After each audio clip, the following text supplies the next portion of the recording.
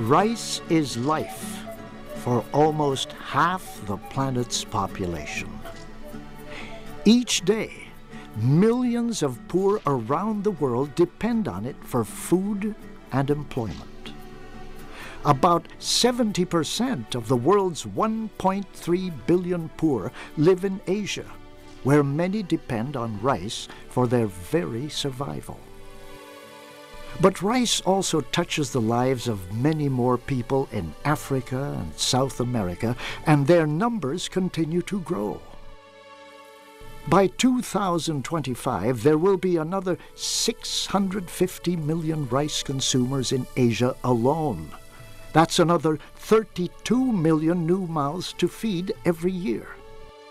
And Asia's farmers will have to produce the millions of tons of extra rice needed using far less land, labor, and water. Competition for these vital resources is already intense, forcing rice farmers to produce much more with much less. It's a tremendous challenge, but it's not the only battle, or the most important one. That's because most of the world's rice farmers and the landless laborers they employ are also trapped in poverty. A better future for them and the world depends on rice. Without plentiful rice supplies to keep retail prices low, the food security and livelihoods of millions of poor are all under threat.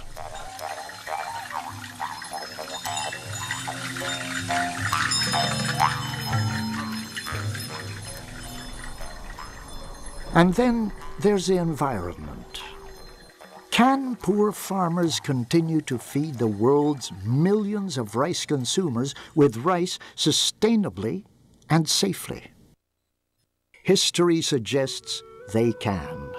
The lessons and successes of the Green Revolution show what can be achieved with good science and give reason for hope. Protecting and sustaining the environment should always be an essential part of any nation's food security strategy. That's because rice covers most of Asia's best agricultural land and uses vast quantities of water, two vital resources that are increasingly in short supply. Rice farmers can no longer use the 3,000 liters of water they may have needed to produce just 1 kilogram of rice. Fortunately, modern rice varieties that are more water efficient are already starting to reduce water use. Those that have built-in resistance to pests and disease have also started to significantly cut pesticide applications. And high-yielding varieties have saved thousands of hectares of rainforest from being converted into rice paddies. But farmers still need help and the best and latest technologies to grow the extra rice that future generations will need.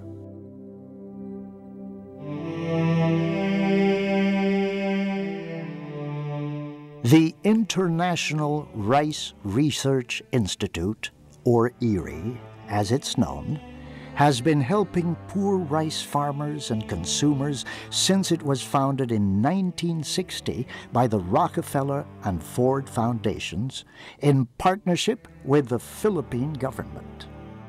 For more than 40 years, IRRI and its many partners have been using the best science to develop new technologies to help the world's rice growers.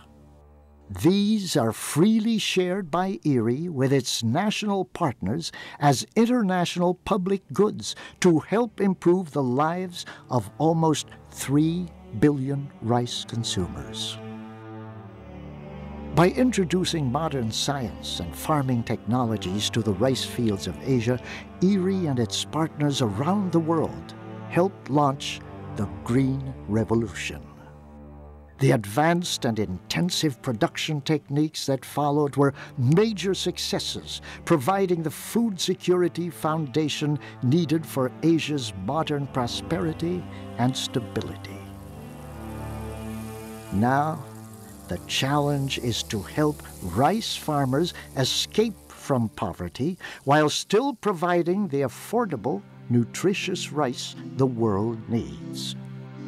IRRI's research program addresses these challenges using a comprehensive interdisciplinary approach that involves every major stakeholder in the rice industry. It places special emphasis on vitally important strategies like sustainability, capacity building, and environmental sensitivity. All IRRI technologies are also considered international public goods because the Institute is committed to keeping them freely available within the public domain. IRRI works as well with the private sector to secure access to even more technologies that could help poor farmers. At IRRI, the tools of biotechnology and rice genome research are offering exciting new opportunities to solve many of the problems that confront rice farmers. By focusing on the genetic building blocks of rice, scientists have accelerated the development of new rice varieties that help farmers improve their lives. But biotechnology is just one scientific tool that IRRI uses to fight poverty and food insecurity. From traditional plant breeding to natural resource management, from the social sciences to training and extension, IRRI is committed to providing exciting, innovative, and sustainable new options for poor rice farmers everywhere. But the most important and essential of all IRRI's research starts here. The International Rice Gene Bank is the well-protected and carefully managed home of more than 100,000 samples of wild and cultivated rice from around the world. It's taken more than 40 years and the friendly cooperation of many governments to create this unique facility, as well as the work of hundreds of dedicated collectors. It's the last line of defense between Asia and possible famine, and has helped nations such as Cambodia and East Timor rebuild their rice industries after years of war and social disruption. Each day, researchers from around the world access this priceless resource through a 30-year-old international network that is a vital foundation of international food security.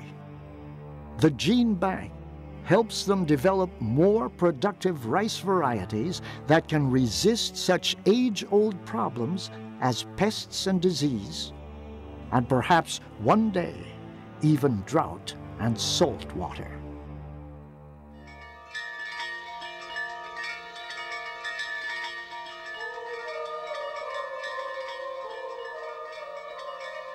Another fundamental reason for IRRI's success and impact is its many partners and networks in the world of rice.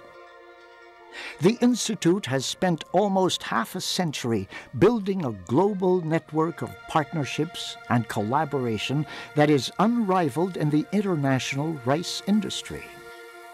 First and foremost is IRRI's relationship with the world's rice farmers.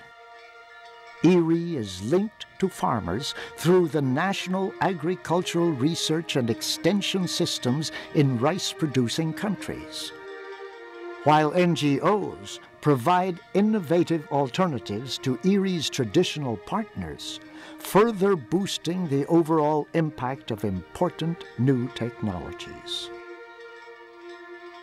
Who pays for all this? IRRI is funded by the governments of more than 15 nations, as well as several private foundations and international organizations. Surprisingly, many of IRRI's most committed donors are Western nations who are not big rice producers or consumers. But over the past decade, competing donor priorities have caused IRRI's budget to shrink by almost half. Still, for the cost of just one jet fighter each year, the Institute continues to play a key role in the food security of almost 3 billion rice consumers worldwide. And to extend its impact even further, IRRI has turned to the Internet.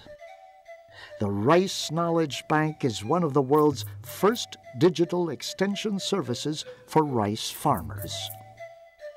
It's a comprehensive digital rice production library freely available to anyone, anywhere, anytime that builds on the impressive achievements of the IRRI Library, one of the world's largest collections of rice-related literature. But this is just the latest training innovation from IRRI. More than 14,000 rice-producing personnel from around the world have gained from the training courses offered by the Institute, and each year, hundreds more continue to benefit.